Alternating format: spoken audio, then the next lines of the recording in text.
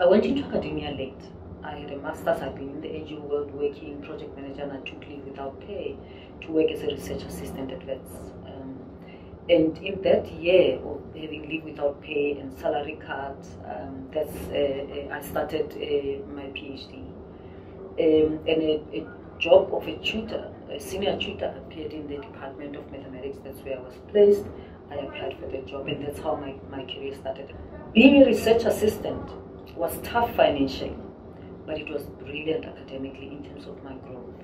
I was a little over 30, I think I was 31 when I started, and I got the job as a tutor.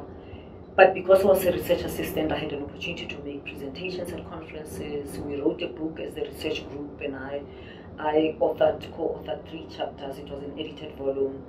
And when I make presentations at conferences, they were in international conference proceedings. I started publishing in journals. So it sort of started my academic career. My commitment when I went into academia was that I want to be a top academic. I want to be a professor who's renowned internationally. And so I started finding out what it takes to get. So I knew about the rating system whilst I was doing a PhD. And so when I got a PhD, a year later I applied for a rating. And so two and a half years later I had my first rating, and it does expire every year. So, but I went every step. I mean, oftentimes people see me here now, but I started as a senior tutor, and then I went into the lecturer track, became a lecturer, senior lecturer, I became associate professor, then I became a full professor, then I became a dean, DVC at Geneva, and then DVC at UCT.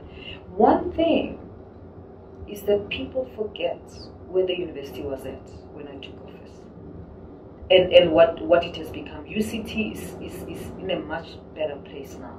It is not easy institutions that we are running as vice chancellors, women vice chancellors, and it's not so easy that you get a affirmation from out there.